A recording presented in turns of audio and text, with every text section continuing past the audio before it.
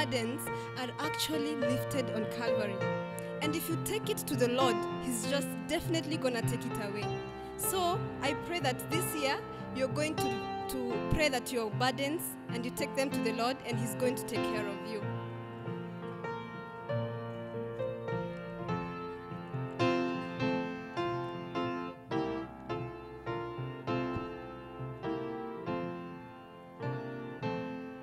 Then cast all your souls on Jesus today.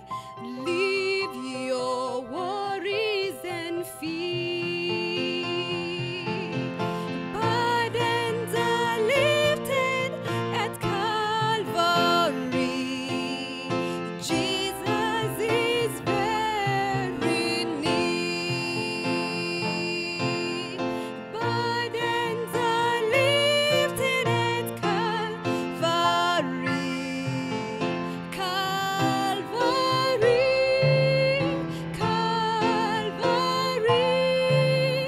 Burdens are lifted at Calvary. Jesus is very near. Troubled soul, my Savior can see every heartache and fear. But burdens are lifted at Calvary.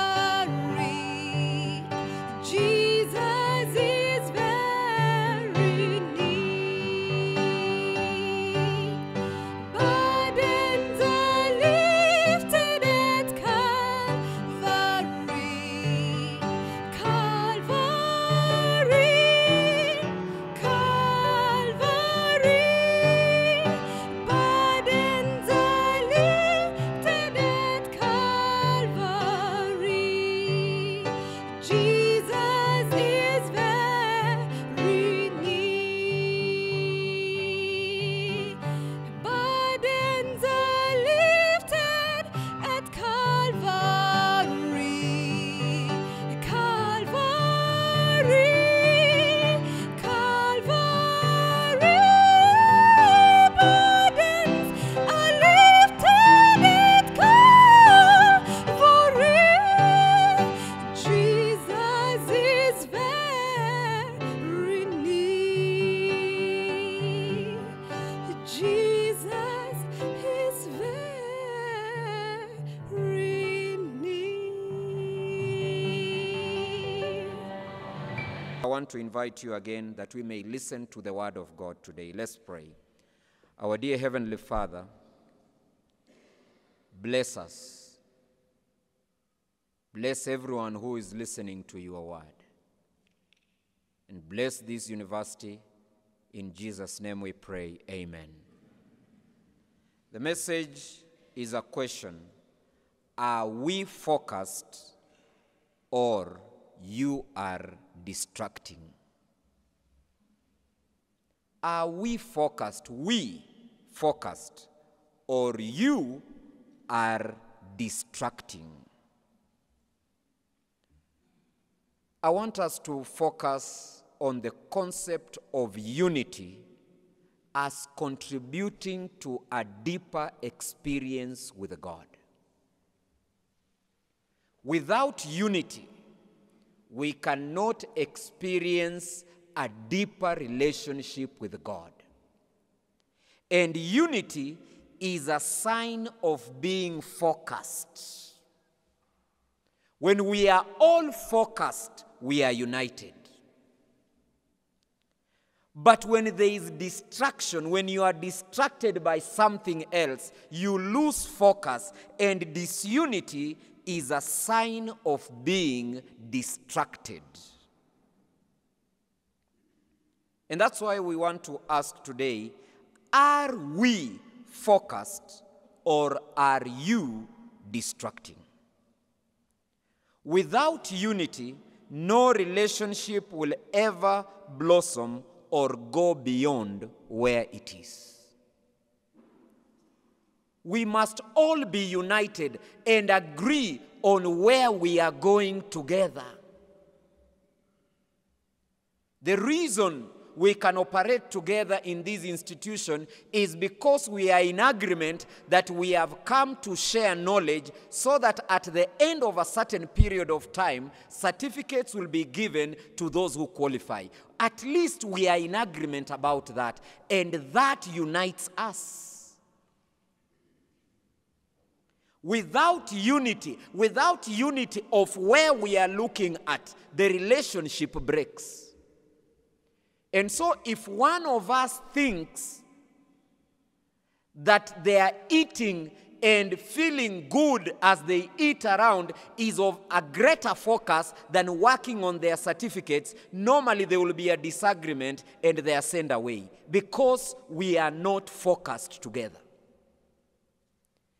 If somebody thinks that attending class, which should unite us as one focus, is not important, and they sleep for too long, and they go drinking when we have all agreed that we don't use alcohol, when we have all agreed that we are not immoral, when these kind of things happen, it becomes necessary for the one who is distracting us from our focus to get out of the way, so that those of us who are in agreement that working towards this certificate is important, we remain together.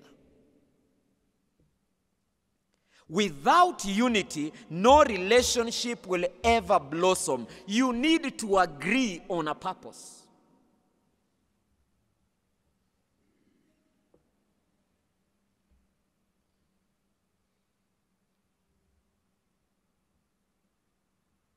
We must all agree that we are going somewhere. We must all focus in one direction. Unity is a we business that each contributes to. That's why we say, are we focused? Because unity is about we. An individual can contribute to unity, and an individual can distract us from our focus. And that's why we are asking, are we focused? Are we united? Or are you distracting us and causing disunity? Brethren, unity is very important, but let me say that unity is not uniformity. Unity and uniformity are different things. But for many people, they think that unity and uniformity are the same thing. And so when they come up with a standard in their remote village in some desert, they want everyone to follow that standard, even those who are in Greenland where there is snow. Because in their lost mind, they think that we must all be uniform, whether you live where there is snow or whether you live where there is hot desert every day. And that's why we must be very clear that unity is not uniformity. We may not be uniform, but we can be united. Unity is agreeing on the same goals and having the same vision and the same desire. Unity is a sign of being focused. Disunity is a sign of being distracted. Are we focused or are you distracting us? The church must be opposed to the world but be united within itself. Let me repeat that. That the church must be opposed to the world and say, no. We are in no agreement with the world. We disagree with the world, but the church must be united within itself.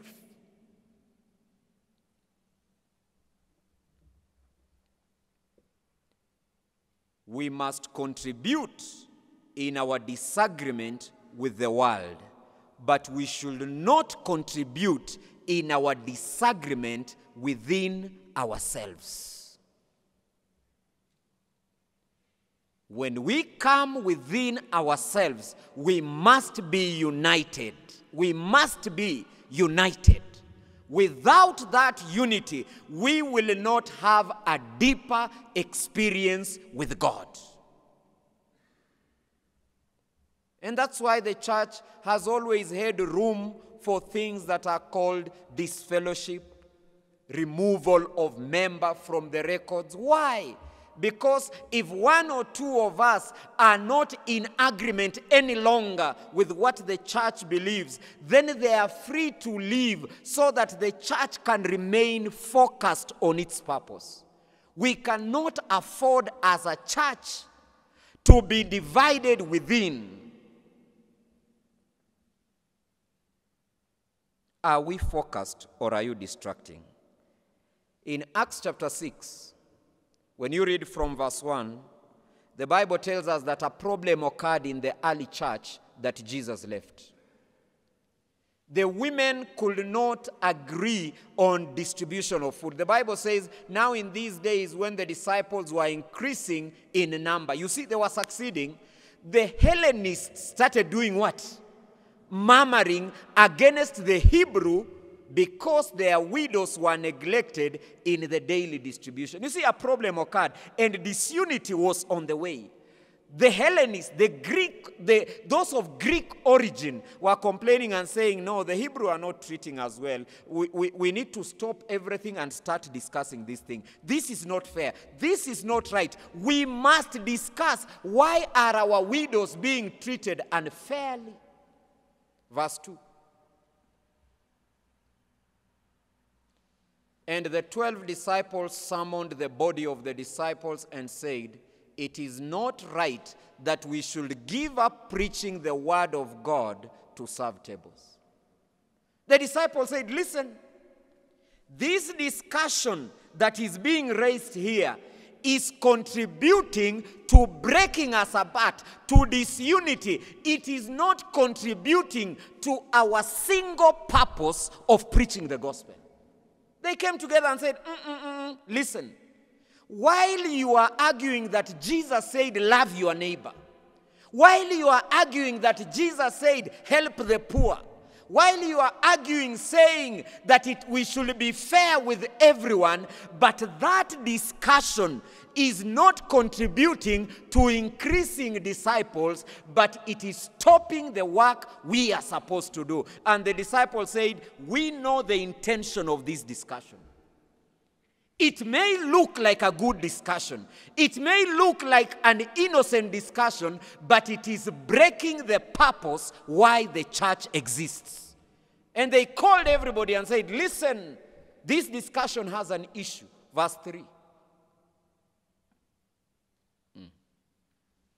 Therefore, brethren, they said, let us pick out from among you 7 men who have a good reputation, and they are full of the Spirit, and they have wisdom, and we can appoint them to take care of this issue while we do what? Verse 4. But we, disciples, we, the head of the church, will devote ourselves to prayer and to the ministry of the word.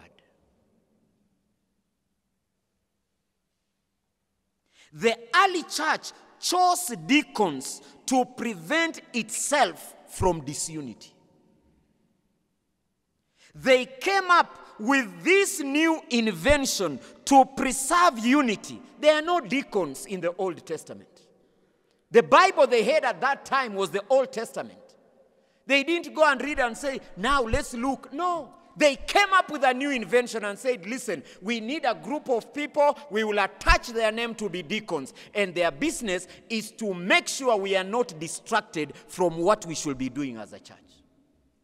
I can imagine somebody saying, oh, it's not in the Bible. Deacons are not in the Bible. Oh, our pioneers did not approve deacons. Where in the Bible are there deacons? But listen, unity is so important that a strange invention was necessary for purposes of unity. Without unity, we cannot have a deeper experience with God. The disciples went out of the way and did something strange for the sake of unity. They said, let's appoint people and call them deacons. And what's their purpose? To listen to arguments about bread and food. While they are listening to that, we focus on preaching. Brothers and sisters, it's my prayer that when it gets to a point where we have small arguments, we will allow some people to take care of those small foolish arguments, but we focus on what we are to do as a church. We must be united on the goal of bringing many more disciples to the fold of Christ. We must refuse to be divided by small arguments. Any argument can be related to the Bible and be made a matter of life and death, but we must be united on our focus. We can choose a committee and give it a new name. It may not have existed anywhere, and let them deal with the issue as we focus.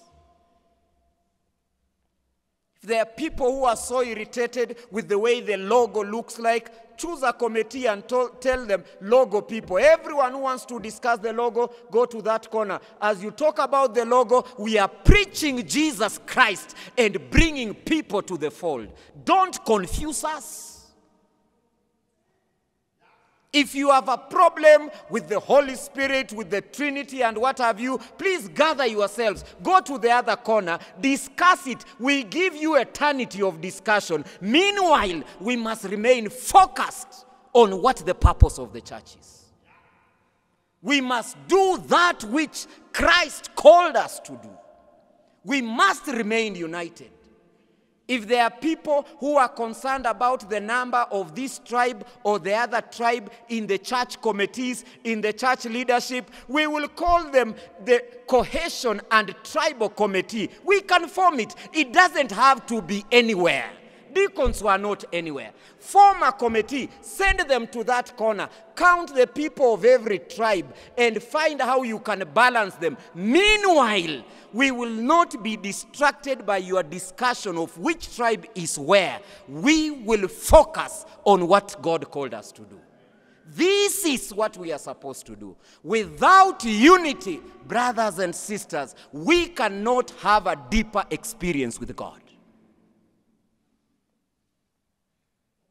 We must do everything to preserve unity, even if it means a new invention. If you are so uncomfortable with being around here, we can help you build another church across the road, and you stay there and discuss your problem so that we are not distracted. We will love you while there, you love us while we are here, and let us focus. We must remain united. We cannot spend time bickering and we are waiting for the Lord. No. Unity meant that they remained focused on preaching. They refused to get distracted. Unity is a sign of being focused. That's why they said, listen, we will focus on preaching. They say, deacons, take care of whatever women are saying, the Hellenist women, the Hebrew women. We may not be interested for now. Our big interest is the church growing? So please take care of the argument of who was given salt, who was not given salt, who was given bigger bread, who got the smaller bread. Please don't bring that to us. We are apostles. Unity is a sign of being focused, and disunity is a sign of being distracted. Are we focused or are you distracting?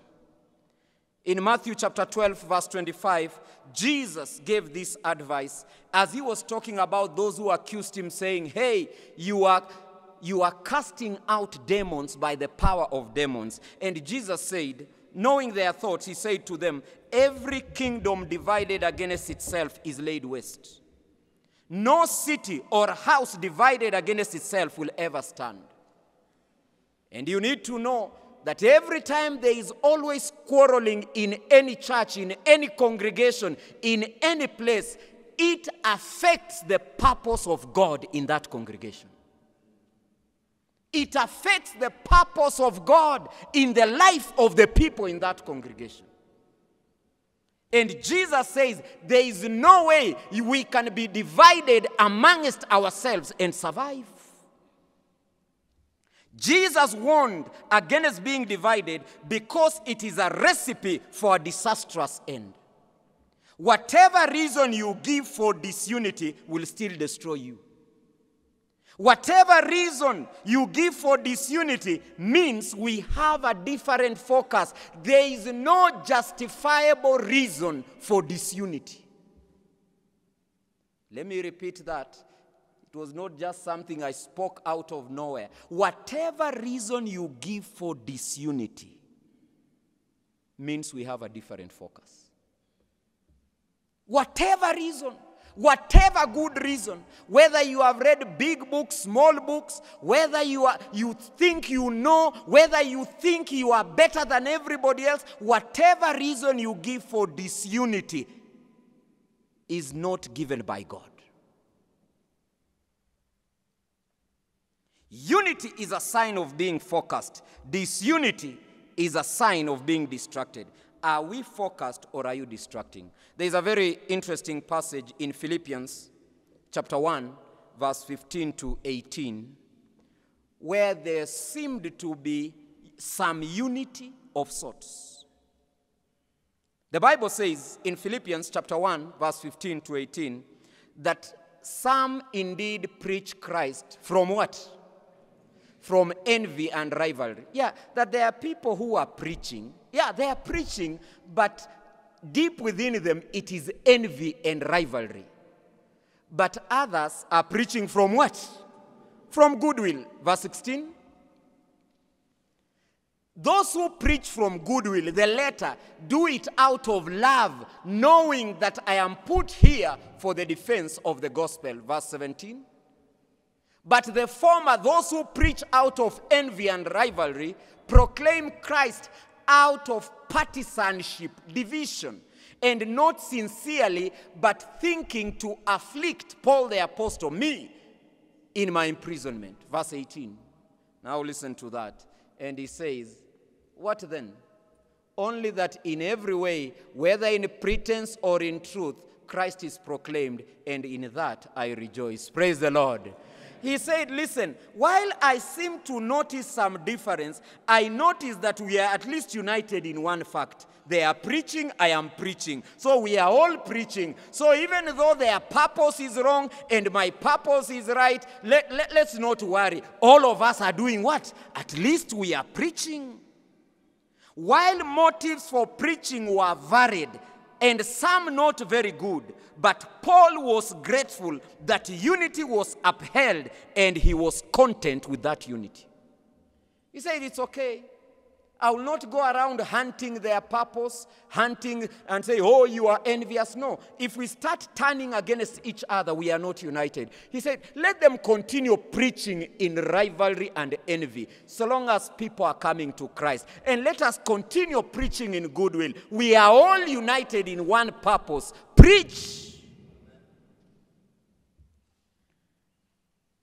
If the focus is the same, the other things can vary and we remain safe. Few are comfortable with one focus and different methods, but we have a call to unity and not uniformity. And so, brothers and sisters, God has not called us to look at each other on why is who preaching. Oh, why did he preach that sermon? None of your business, none of your assignments. You preach too. You preach, I preach, we all preach, and God is glorified. Praise the Lord. We all get united in preaching. The moment we turn on each other, disunity begins there. Unity is a sign of being focused. Disunity is a sign of being distracted from our mission. Are we focused or are you distracting us? In Matthew chapter 13, verse 29 and 30, Jesus had given an example of a farmer who went planting wheat. And weeds grew among the wheat. And the workers came and said, Master, we need to uproot the weeds quickly so that we remain with a good crop of wheat. Matthew chapter 13 verse 29 says, but he said, no, no, no. Lest in gathering the weeds, you root up the wheat along with them. Then he said something in verse 30 that leaves many righteous people uncomfortable, that let both grow in what manner? Together. Let them grow together. Let the wheat and weed grow together. Nobody has assigned you an assignment to go around identifying who are the weeds at the GC, the weeds at the division, the weeds at the union. None of your business. Nobody has an assignment to identify weeds in the church. Our business is to proclaim Christ to others. Our business is to nurture each other to the kingdom. He says, let both grow together until the time of harvest. And at harvest time, I will tell the reapers, not you, to gather the weeds first and bind them in bundles to be burned and gather the wheat into my barn. God has not called us to turn against each other to identify weeds. He has called us to be united in helping each other grow, to be united in sending the gospel to the world. We must be united if we must have a deeper experience. It is not our business to look around and count who is racist, who is tribalist. No, ours is to look forward to a time when we shall be changed and we shall all be one race, children of God. We get distracted and distract others when we start uprooting what we think are weeds. We lose focus of fishing when we stop fishing and start cleaning the fish. God has called us, and I borrowed this from one of the speakers of the week of spiritual emphasis right here. He said, God has called us not to clean the fish, but to fish the way they are. He will clean the fish himself. We are fishers of men and not cleaners of fish. Even where the weeds are obvious, focus on the big picture. Remain united and serve your God-given purpose. Unity is a sign of being focused. Disunity is a sign of being distracted. Are we focused or are you distracting us? In Acts chapter 2, verse 44, and Acts chapter 4, verse 32, I want just to give these passages to help us understand that the early church that seemed almost ideal was united. Look at what the Bible says about the early church. In Acts chapter 2, verse 44, the Bible says, and all who believed were together and had all things in common. They were together. They were united. The early church was not perfect, but at least they were united. The early church had issues between Peter and Paul. The early church had issues between Barnabas and Paul. But listen, brothers and sisters, they remained united.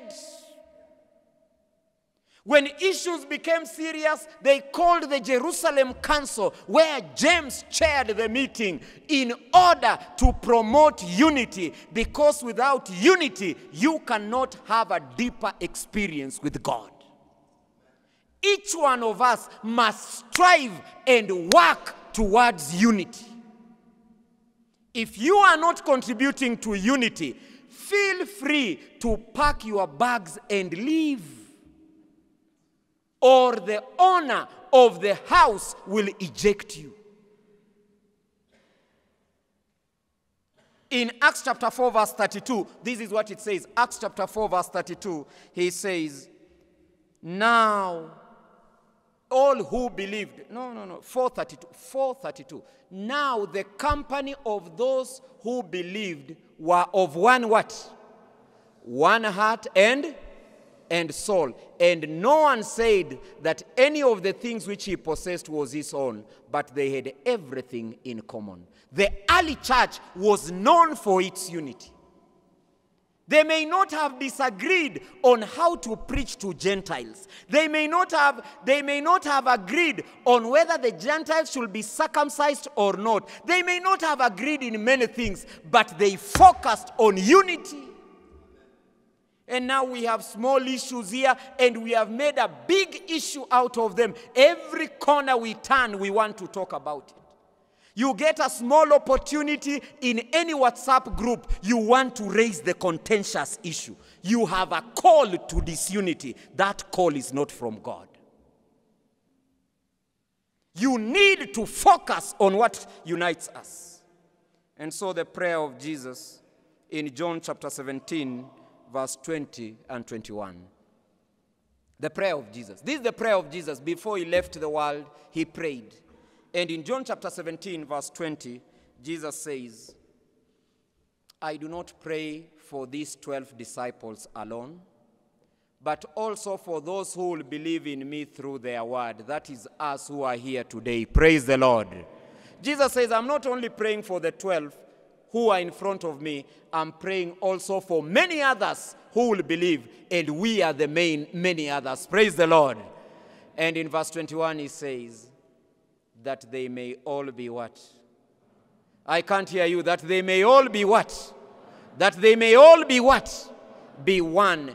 Even as thou, Father, art in me, and I in thee, that they also may be in us, so that the world may believe that thou hast sent me.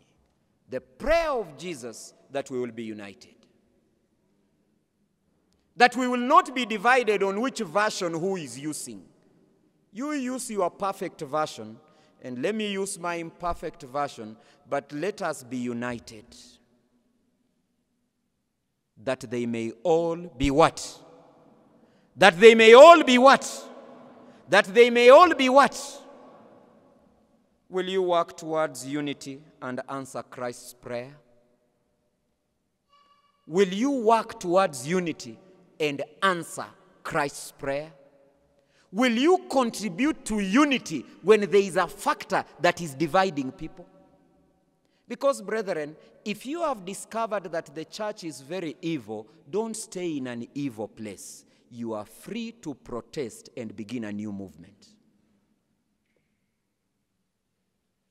If really the environment around you is evil, if the environment around you is toxic and racist and tribalist, and lost from the purpose of pioneers and others, you are so free. Instead, risking disunity and risking the wrath of the head of the church, Jesus Christ. Jesus said that they may all be one.